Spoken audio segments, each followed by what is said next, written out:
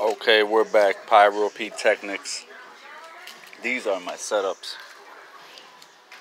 It's daytime out, so I don't know. But this is my setup. One here. I use plywood, obviously. Two. I'm just naming 1, 2, but they're actually numbered. See, this one's number 9. But yeah, that begins there. Then this one's not included. The whistlers, the Saturn missiles. I just have it sitting there. Then you got a 10-piece mortar. I'm doing it different. I'm not doing it how normally everyone stacks it in a little box with 2x4s or a crate.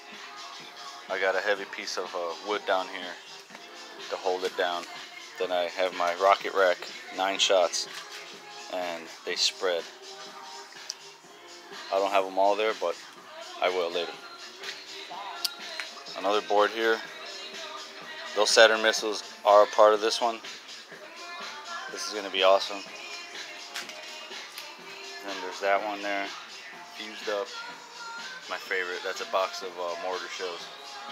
I mean, a bag, I'm sorry. Another one there. I'm going to start it off. That one, I'm starting that off with that belt of firecrackers. So that's number 1. Number 2 over there. Got the jigsaw. Wow. That's a long fountain there. Long lasting. Got some smoke bombs in here. Down to board number 5. I call this board here the gold member because everything's pretty much goldish, and then it has the bling bling by Brothers, which is awesome. I love that one. Bling bling by Brothers.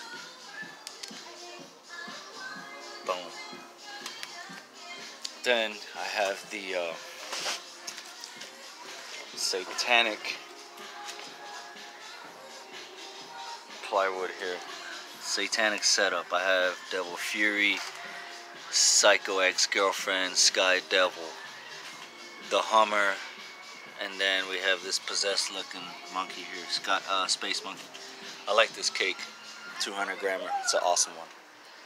Then this one here. This is 2-in-1. This is a 2-in-1 setup. I have colors right here. This is all neon color stuff, and then that one's gonna be awesome. And I will continue the video later because I have a lot more stuff in the house that are the finale cakes. I am not gonna go in the house right now because my shorts are wet. I just get out of the pool. So I'll be back. PYRO.P'Z out.